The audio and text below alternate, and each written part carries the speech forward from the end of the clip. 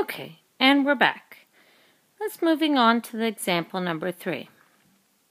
Example number 3 asks, where do the lines 4x plus 3y equals 13 and 5x plus y minus 8 equals 0 intersect? So we're going to answer this question.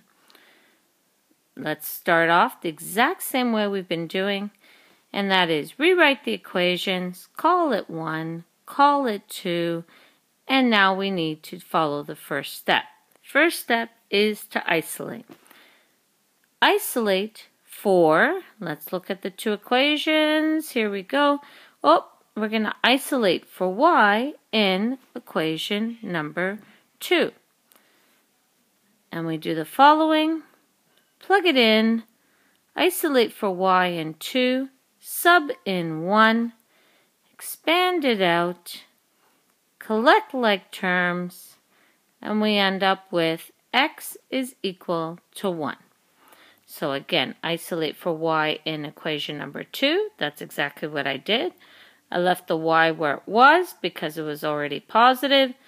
Move the 5x over. Move the minus 8 over. We got minus 5x plus 8. We're going to sub this in equation number 1. So now we have 4x plus 3y. Well, the y is now negative 5x plus 8 equals 13. Expand this out, looking at this, and we get negative 11x is equal to negative 11. That means that x is equal to 1. Next step, sub in 2. We're going to sub the x equals 1 into equation number 2. All right, so we have 5 times 1 plus y minus 8 equals 0. We do that, we get y, so here we would have y minus 3 altogether. We move the minus 3 over, it became plus 3. That's how y is equal to 3. Next, we check. Check 1, 3, left side, right side, in equation number 1. And look, folks, this is what we get. Left side is 13, right side is 13. Left side equals right side. We've checked that they're equal, makes us happy.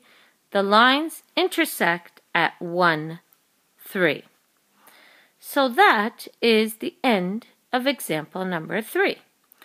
Let's now move on to a little bit more complicated problem.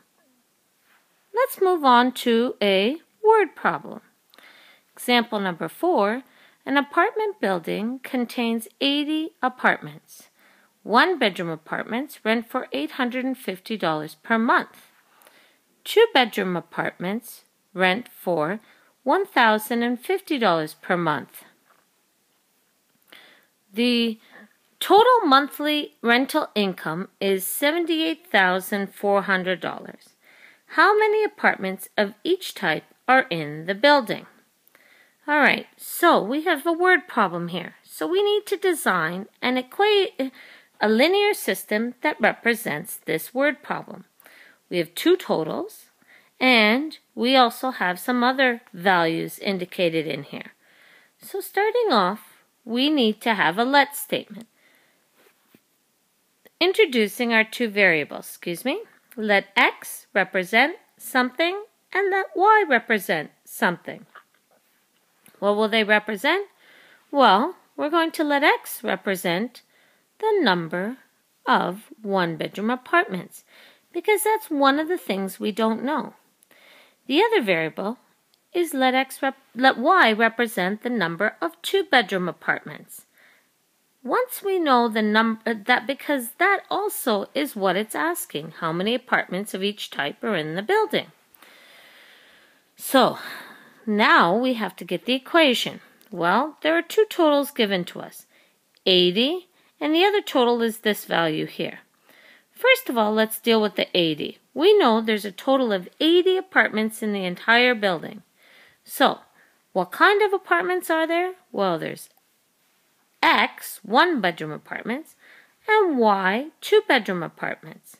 So, X plus Y is going to equal 80 because of that. The other total we have is that one-bedroom apartments will rent for $850, and the second one rents for $1,050 per month. But those are neither totals. Those specifically deal with one-bedroom and two-bedroom. You'll see the word total in the question. It says the total monthly rental income is $78,400. So that's our second total. How do we get that total? Well, 850 times X, being the number of one-bedroom apartments, plus $1,050 Y, which is the two-bedroom apartments, equals a total of $78,400. Now that we have this, we have our two equations. Call this 1, call the second one 2. Let's move this equation onto a new page so we can continue on with this problem. So we have the two equations. Here we are as listed. And one's 1, the other one's 2. First step, you got it, folks, isolate. What are we going to isolate for? Well, you get a choice here. We can isolate for X or we can isolate for Y. Doesn't matter which one. And what I recommend you try and solve this problem by stopping the video now and trying to do this problem yourself. Don't forget, isolate sub check. All right? Stop the video now and try the question. Oh, you're back. All right, let's continue this. I chose to isolate for X in equation number 1.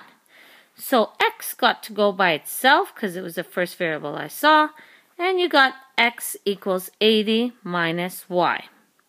You now plug this into the other equation, and you get sub into number 2, 850 times 80 minus Y plus 1,050Y is equal to $78,400. Well, what do we do now? Well, you're going to expand it out, just as such, folks. And then you're going to collect like terms and get a value of 52. Now, some of you are wondering, well, but I didn't isolate for X. I get what you did, but I didn't isolate for X. I isolated for Y. Great. Fantastic. I guarantee, though, you will get the same answers as me. Just a little bit different work for this, but I promise you the same X and Y you'll get. The same number of one bedroom, the same number of two bedroom. That I promise you. So let's go back to the question. We did isolate, sub, found the answer. The next step is to sub again. So now we're subbing in equation number 1. So X plus Y equals 80. So now it's X plus 52 equals 80. That means that X is equal to 28. So now we have our two answers. So finally, we need to check our answers, 28, 52, 28 one bedroom, 52 two bedroom, and plug it in. We're substituting in equation number 2, so it's a little bit tougher.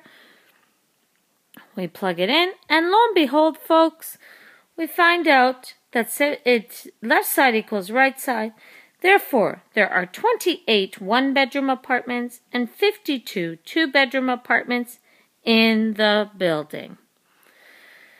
All right, I know it's a long one, but word problems are key and crucial in this unit, so it doesn't hurt for you to work with more and more word problems. Finally, your homework is on page 26, folks. Numbers 1, 3 to 9, 12, 13, 20, and 21. All right. You have a great night, folks. Have a numerical day. Take care.